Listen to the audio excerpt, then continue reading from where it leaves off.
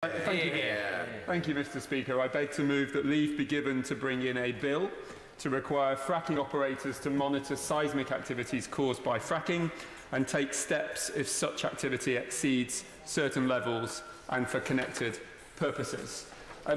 It's great to be able to have the opportunity to talk about this today. Fracking is a controversial and a difficult subject where people take different views, and often when fracking is discussed and debated, it is mainly talked about from an environmental perspective, and that is an incredibly important part of this debate and discussion, but not one I'm going to focus on today, because I think the part of the fracking debate which has been missed, quite frankly, within this place and elsewhere is that of the practicality of fracking and the practical implications for local communities who are affected by it or are affected by the exploratory drilling that precedes it, or who potentially could be affected by it as a result of the drilling licence which are applied. And for those communities that are, there is a real shadow across the landscape which is created by the implications for their local area, the roads, the loss of agricultural fields, and the real industrial impact that comes in otherwise heavily rural areas. And one of the reasons why I wish to bring this bill today is because of the continuing attempt by the industry, perfectly legitimately, but the continuing attempt by the industry to try and tweak and change some of the regulations which govern fracking, and which I think this place here needs to consider much more carefully and closely than it's hitherto done. So the question on fracking is where to start in this debate. And the best where I can see is what we are actually trying to do as a country with fracking. Now, that isn't actually that clear. I have put down multiple written questions to the various departments over the past few months, and I have not been able to get a clear objective from the government. But the best you can get is a written ministerial statement from May of last year, where the government is clear in their view that fracking offers potentially substantial benefits to the United Kingdom, that gas has a key part to play in our future energy mix, and that the government believes it is right to utilise our domestic gas resources to the maximum extent. If you accept that principle, then the logical extension of the argument that the government is very, very pro-fracking and wishes to push it is a scale one, and then an impact on the local communities who are affected by that scale. And on the scale point, the challenge with fracking is that to have any material impact on transferring the amount of gas which we import from outside of the United Kingdom and to transfer that into a domestic production place, you would have to see a substantial amount of gas produced from the various fracking wells which would need to be created.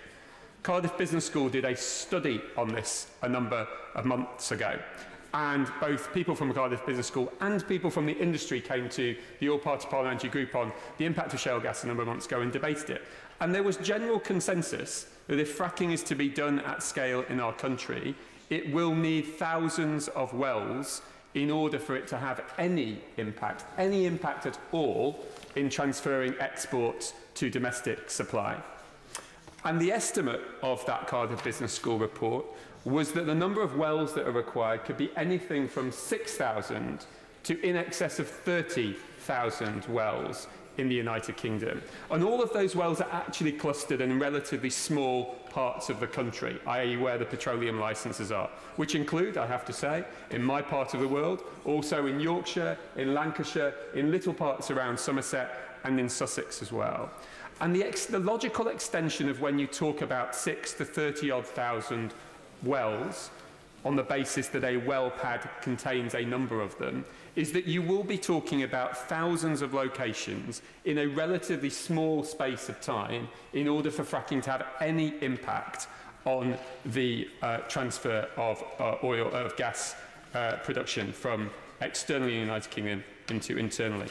So we're talking about thousands of sites in a relatively short period of time. And each of those areas, there is a tremendous impact on the local community. My community of Marsh Lane, who have had a permission granted against their will for fracking exploration to be undertaken, is in the middle of Greenbelt in the Derbyshire countryside. That Greenbelt has been substantially unchanged since the Enclosure Act of 1795. And what we are faced with as a result of this application going through is a proposal to put a light industrial estate in the middle of an agricultural field which has been used only for agricultural purposes, as far as we can tell, for over a couple of hundred years, with over 10,000 vehicle movements just for the exploratory phase, for a substantial proportion of bulk, some of which is for over 10 metres high, for the entire period it's there, and for a period of 6 months whilst they're setting this up, a 60-metre high drill rig, all in the middle of countryside, all in the middle of greenbelt. And that is the impact in just one location. And if you times that by over 1,000 locations, the challenge becomes that we are substantially industrialising the countryside and the parts of this country where pedal licences, where petroleum licences have been issued.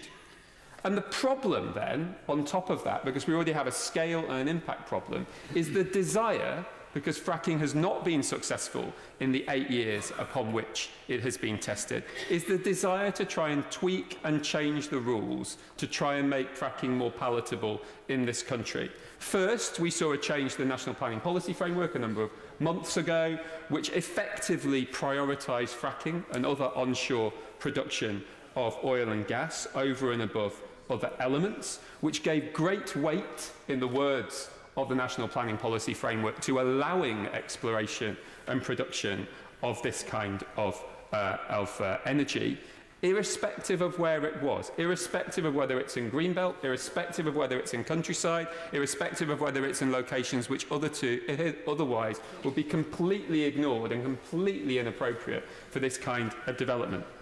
Secondly, we saw last year an attempt to loosen the planning policy rules around fracking, with the proposal that exploration for fracking, that light industrial estate plonked in greenbelt in places like my own, would be permissible to be agreed through the same planning policy processes as a kitchen extension.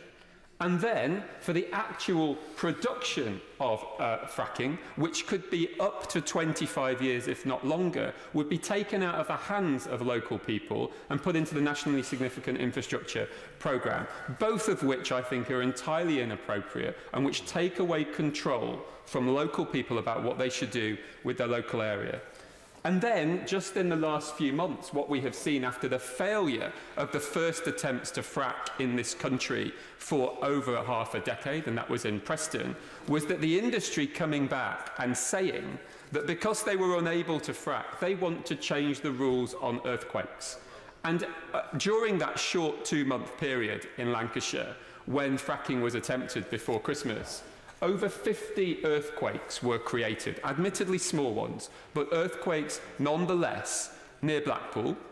And those earthquakes were undertaken despite the fact that this industrial process of fracking did not get any further than about 10% of the way through it should have been.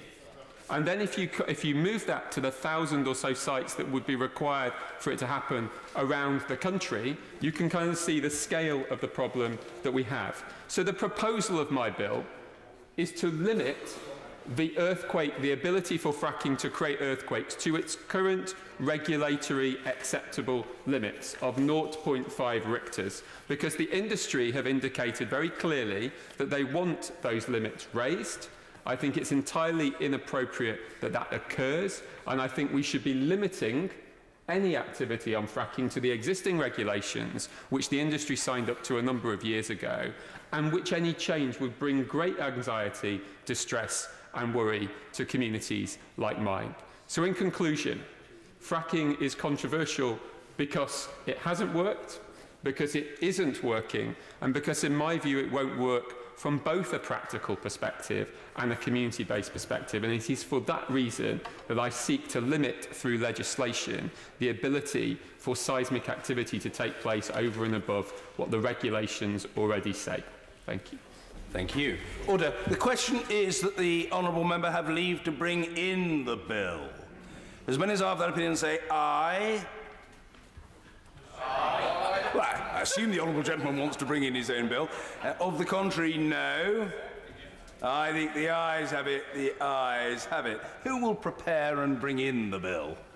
Thank you, sir. Zach Goldsmith, Mr. William Ragg, Damien Moore, Mr. Simon Clark, Eddie Hughes, Ben Bradley, Maria Caulfield, Sir Graham Brady, Andrew Lewis, Sir Kevin Barron, and myself.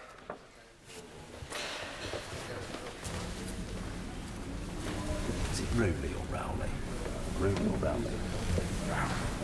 Lee Rowley.